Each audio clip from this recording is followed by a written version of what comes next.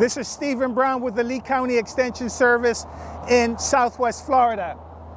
Palms here are a critical part of the landscape, and looking at these, we have problems. You can see up there that the canopies are basically, well, they're dying. No other way to say it.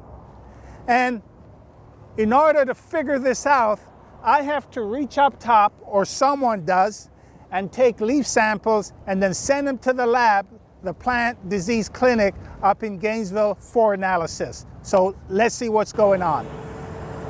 Now he's maneuvering to get to the right leaf, and he's got to make sure that he takes a particular type of leaf, and he knows what to do. He's a trained arborist.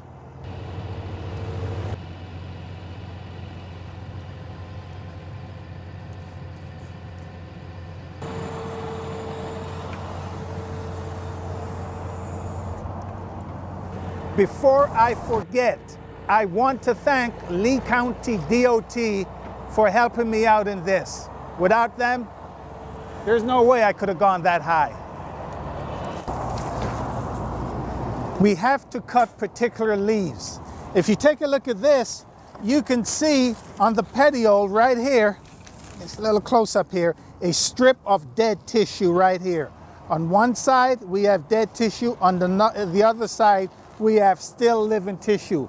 Follow it up carefully now, and the leaf blade right here on the side of the dead petiole, well, it's dead. And on this side, we still have life. Flip it over. Okay, if you take a look at this cross section of the petiole, you can see a dark discolored tissue right here, indicating that the tissue is dying or dead. And on this side, it corresponds to the living tissue on the petiole. So this is what I'm going to send up. Be careful, by the way, of these teeth on the petiole. So this is what I'm going to send up, portion of this, to the lab at the Fort Lauderdale Research and Education Center for analysis. Believe it or not, it has been 6 months since I've been here last, and I wanted to give it some time so that you can see the progress of the disease on the Washingtonian. The big question is, what is the disease? Is it Fusarium wilt or rachis/petiole blight? And I have the answer here. It is petiole/rachis blight. And many people confuse the two diseases, the Fusarium wilt and the rachis blight, as being, in many cases, the Fusarium itself, which is the more deadly disease. So let's take a look at the rachis blight. We're going to move the camera right up top. Okay, now we're looking up at the top. What do I need to say about rachis blight? First of all, it doesn't, in most cases, kill the palm. These Washingtonians, after 6 months, are pretty much stabilized, but they don't look good. So what to do?